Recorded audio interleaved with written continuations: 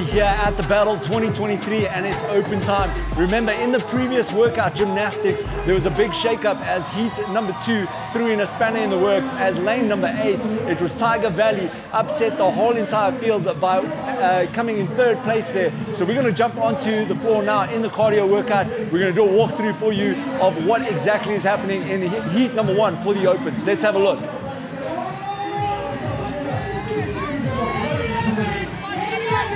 As you can see, we've got our athletes. They are on the runner. They're going to get to 90 calories. Once they hit that 90 calories, then they can move on to the assault bikes. And once again, they'll hit another 90 calories, and then it will be max double unders. And we can see one team has moved on already. Let's go see who it is.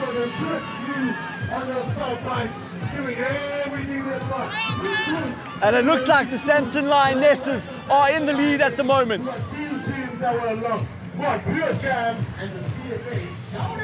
So Samson Lionesses, they're lying 2nd at the moment.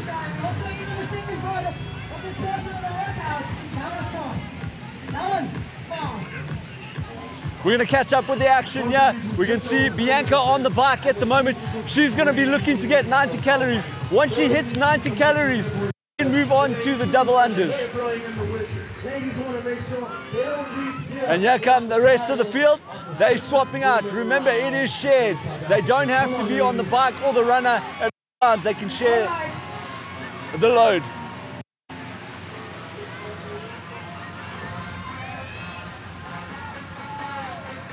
As we pan across here, we're trying to see now who else is challenging the Samson Lionesses at the moment. Samson Lionesses with a healthy, about a 10 to 15 calorie lead over the rest of the field.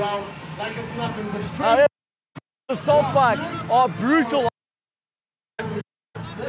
We might see some other teams catch up.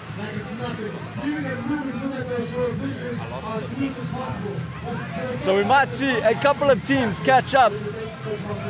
But so far, Samson Lionesses are still your leaders. And if you've ever run on an assault runner, they usually call it the air runner. I promise you now, it is nothing like running on air. It's absolutely brutal. It taxes the hamstrings, it taxes the calves.